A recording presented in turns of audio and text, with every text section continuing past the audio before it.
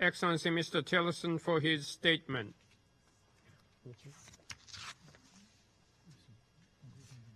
I shall now make concluding remarks in my capacity as the Minister of Foreign Affairs of Japan.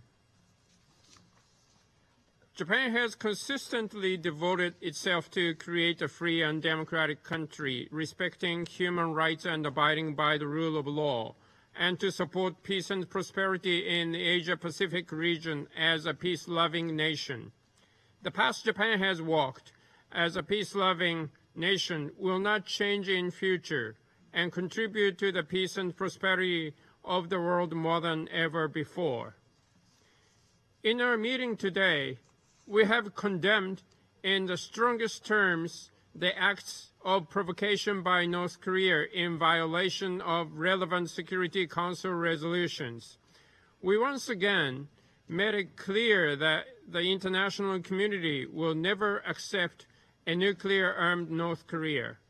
I call on all the member states to fully implement the relevant Security Council resolutions and maximize international pressure on North Korea in order to realize a denuclearized Korean peninsula.